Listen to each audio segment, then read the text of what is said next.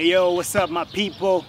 This is OJ, Dzanny, music producer. I'm a proud producer of All Your Life. And today I'm going to explain how I got to meet Dr. NAZ. Hey, Dr. NAZ is probably a creative artist. He likes to mix a little bit of everything in his music. A little bit of reggae, a little bit of jazz, a little bit of EDM if possible. He's very multiverse. He enters certain dimensions when making music, heavenly realms. It's like he talks to angels sometimes. Yeah, but he's quite a unique guy, and I'm pretty sure there's a lot of music in his head that a lot of you will hear in the future. All Your Life was quite a long journey. It was made like in a year, but I think most of the music was made in a certain period.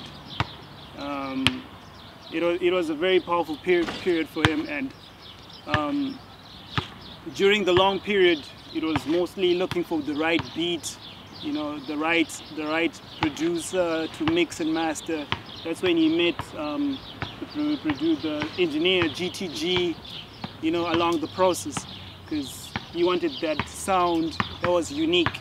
So the process was quite long, because the guy is very patient. He doesn't want to release just ordinary things. He likes to perfect his music. He likes his art to be a certain thing. I started working with him knowing that he wants this specifically, and he would ask me for a specific beat.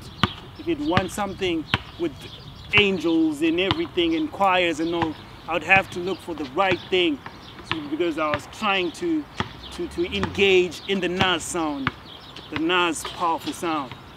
So yeah, definitely I'm working on a project with him in my album, but his album I'll also be providing him his beats, since I know a little bit of the NAZ sound. And I feel like with the maturity we now have, the sound is only going to get better and better. And you should watch out for this guy, because if you sleep on him, yo, my closing remarks are just stay safe, you know, because the music is going to be dangerous, so you gotta have some protective clothing. Yeah, so definitely enjoy.